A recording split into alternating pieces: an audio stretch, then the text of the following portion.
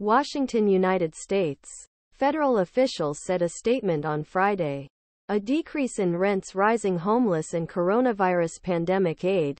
Coronavirus pandemic aid, he said. Approximately 653,000 people were experiencing homelessness.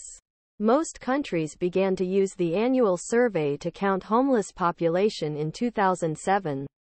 The total number of January represents the increase of approximately 70,650 homeless people compared to the previous year.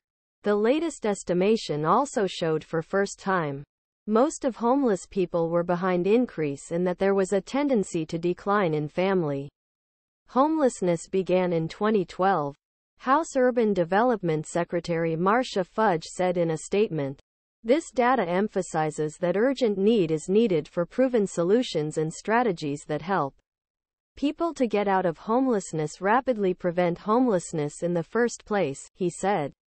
About housing access in the USA, children who do not have a house often fell out of cracks during their sponge. States and cities are also trying to address the lack of housing.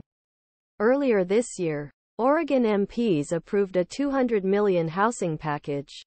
It is also a subject that nonprofit organizations are also trying to address. Returning to first survey, the U.S. has made a stable progress in reducing homeless population, especially as it focuses on increasing investments to make veterans housing.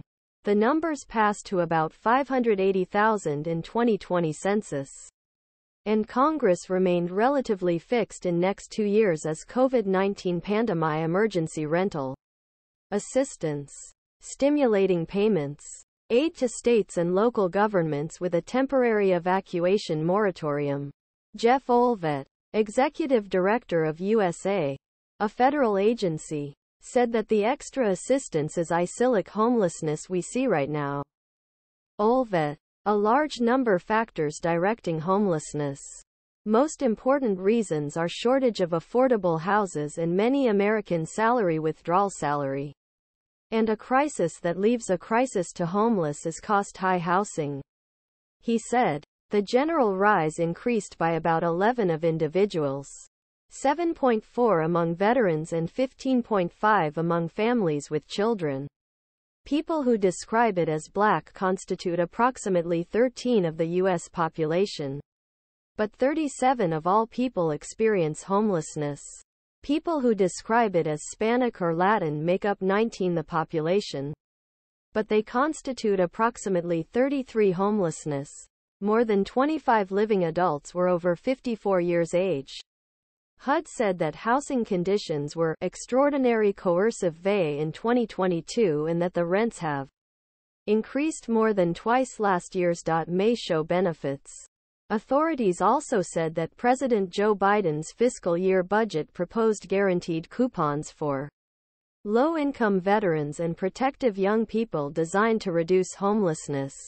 HUD. Some communities affected national tendency.